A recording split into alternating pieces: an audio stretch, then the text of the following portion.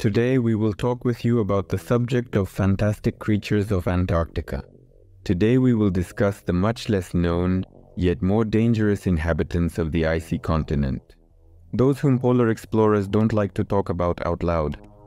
But those who have ever traveled deep into the icy desert are afraid of them all.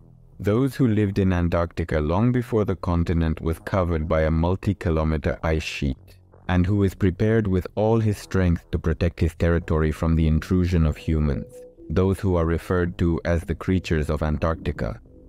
Note that the scientific community does not recognize the existence of these mysterious creatures. Nevertheless, Soviet, American, and Italian researchers of polar regions have repeatedly reported contacts with them in Antarctica. Soviet polar explorers were the first to encounter the mysterious inhabitants of Antarctica.